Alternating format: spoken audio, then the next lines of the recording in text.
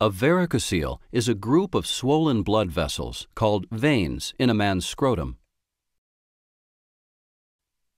The male reproductive system includes the testicles, also known as testes, which are two glands inside a pouch of skin called the scrotum. The testicles normally produce and store reproductive cells called sperm. They also produce a hormone called testosterone. Testosterone is important for sperm production, muscle strength, and sex drive.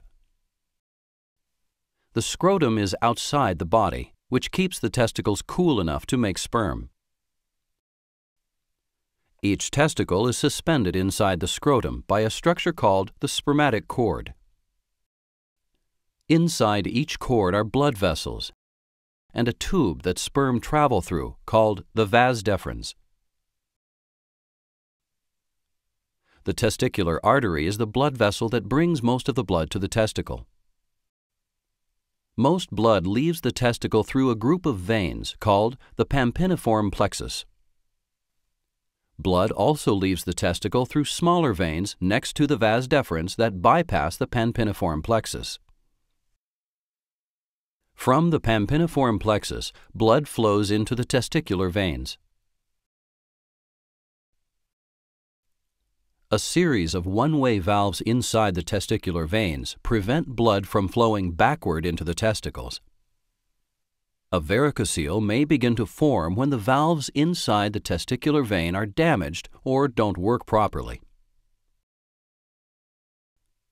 The valves may not close completely, allowing blood to flow backward inside the vein to the testicle. In addition, since the left testicular vein is straighter and longer than the right testicular vein, there is a greater downward pressure of the blood inside the left vein.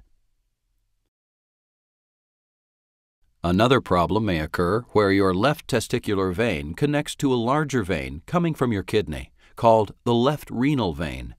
An artery to the intestines may squeeze the left renal vein, causing blood to back up in the left testicular vein. This is called Nutcracker syndrome.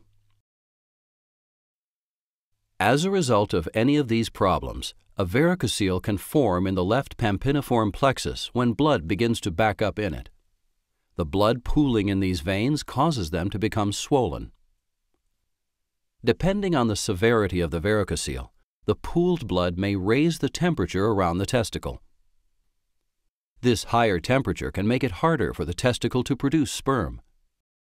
This condition may decrease male fertility, which is the ability to get a woman pregnant. Over time, a varicocele may also decrease the level of testosterone made in the testicles.